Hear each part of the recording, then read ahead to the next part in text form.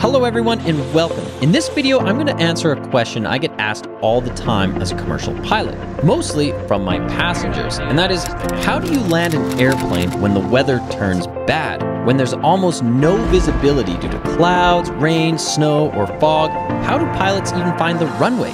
So in the next little bit, I'm going to explain in as simple way possible how we land in bad weather. And it's actually really fascinating. So even if you're not a pilot or not a pilot yet, or maybe you have a fear of flying, next time you get on a flight and the weather doesn't look so great, you'll know what we're doing as pilots in the front and understand what's going on.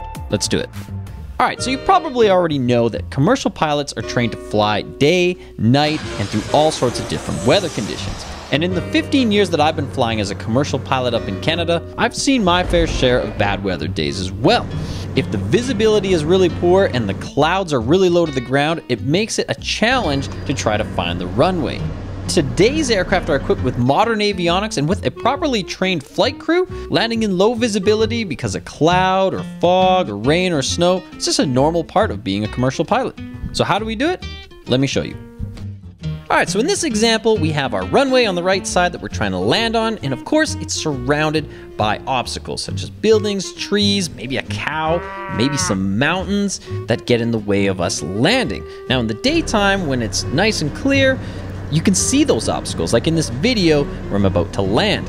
However, if there's clouds in the way, all of a sudden not only is the runway obscured, but also all of those obstacles. And it is our job, our number one job as pilots, is to make sure we don't crash into anything. So how do we do that when we can't see the runway or those obstacles?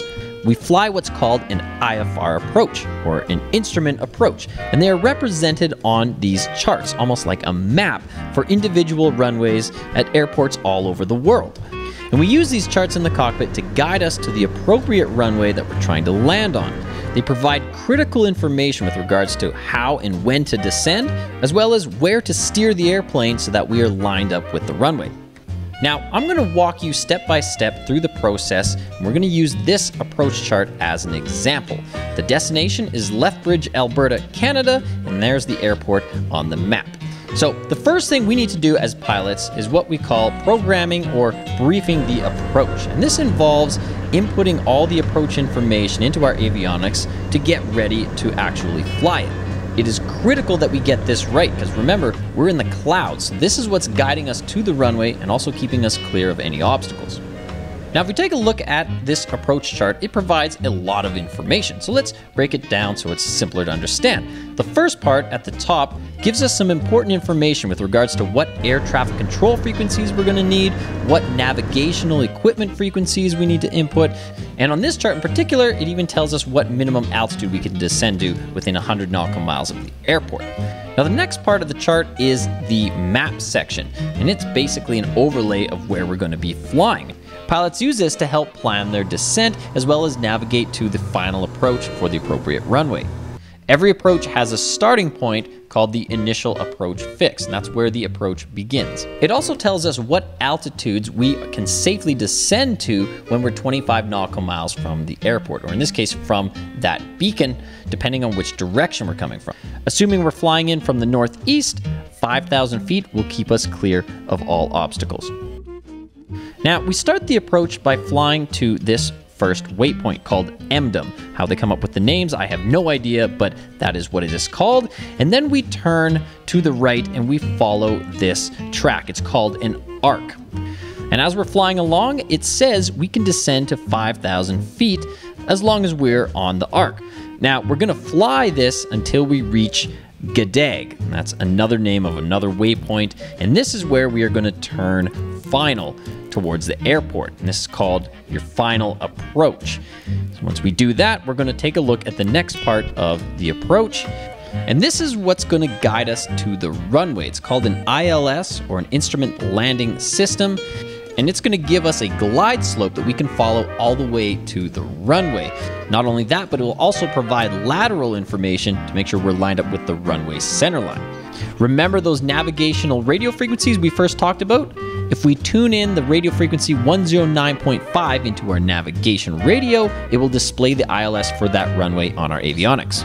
And all of this is literally displayed right in front of us as we're flying the approach.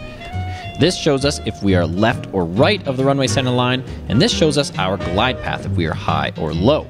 Here's a simple example. If we're descending on the glide slope correctly, everything should be lined up. If we descend below the glide slope, it'll tell us to climb. If we climb above the glide slope, it'll tell us to descend. We want to make sure our glide slope is right in the center, all the way to the runway. The same applies to our lateral navigation. If we go far to the right, it'll tell us to go back to the center. If we go to the left, it'll tell us to go to the right. We want to keep this centered as well, because that's going to line us up with the runway. As long as we keep both of these indications centered, then we'll have a nice, stable approach all the way down to the runway. Here's another example of an ILS approach I flew quite recently. As you can see, I was slightly above the glide slope, but made a small correction to get back on the glide path. Some approaches use step-down altitudes, much like a staircase where you have minimum altitudes at different distances all the way along the approach. Now, as a pilot, it is crucial that you do not descend below any minimum altitudes because, as you can see, there's terrain on a lot of these approaches that could be obscured by cloud. And that's why it's so important for pilots to make sure that they've briefed the approaches thoroughly and that all of the avionics are set up correctly. All right, so we're in the airplane, descending towards the runway, getting closer and closer to the ground. At some point, if we do not see the runway, we're going to have to overshoot. And this is where the next part of the approach comes in. It's called approach minimums. Now, there are several different kinds of approach minimums depending on which approach you fly.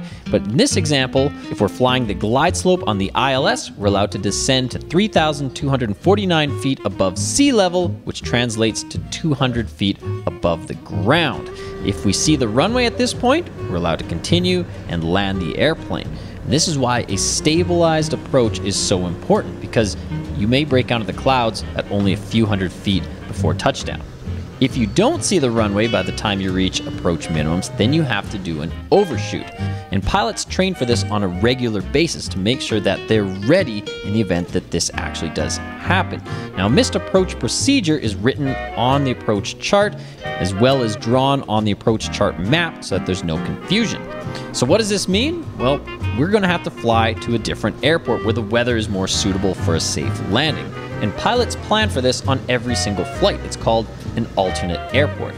Now, in some cases, it may be necessary to overshoot and wait for the weather to get better. Try the approach again, and hopefully the weather has improved slightly that you can make a safe landing at the original airport.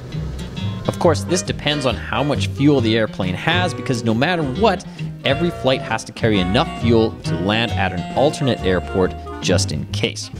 And these rules apply to all aircraft, big, medium, and small.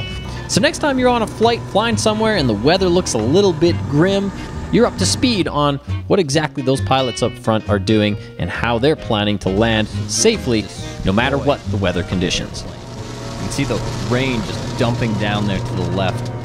If you don't mind, check out some of my other videos. And if you want to see an actual IFR approach, check out some of the videos on my channel, as I'm doing them on a regular basis as part of my flying job.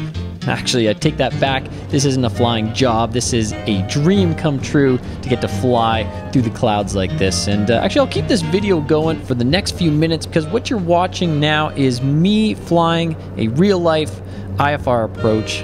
We're on an ILS. Remember, that's the instrument landing system, an ILS approach. And we're going to break out of the clouds here in a few minutes.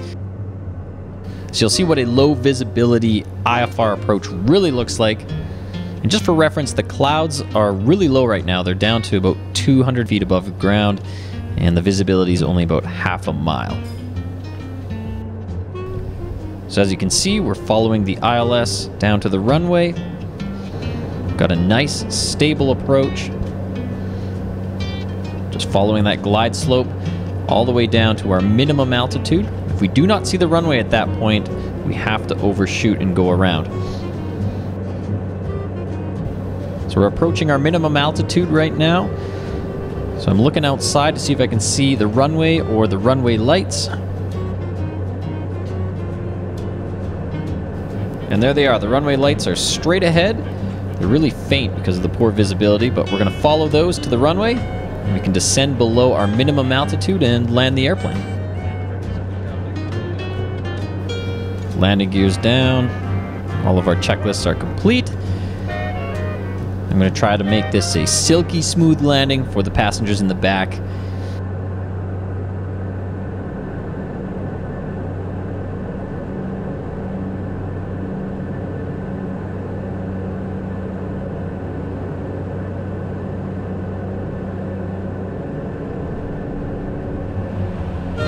Well, there you have it, everyone. A silky smooth landing, just as promised.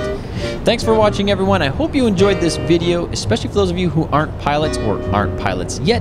Hopefully this video was very insightful, and hopefully everybody learned something new. I know as a pilot myself, I'm learning new things every time I get in an airplane. And speaking of that, if you're curious about becoming a pilot, I've also made a couple videos that explain how to get your pilot's license from start to finish, as well as what the costs are to do so. Don't forget to leave a comment in the comment section below, and don't forget to subscribe, everyone. I really appreciate the support. We'll see everybody next time. Bye-bye.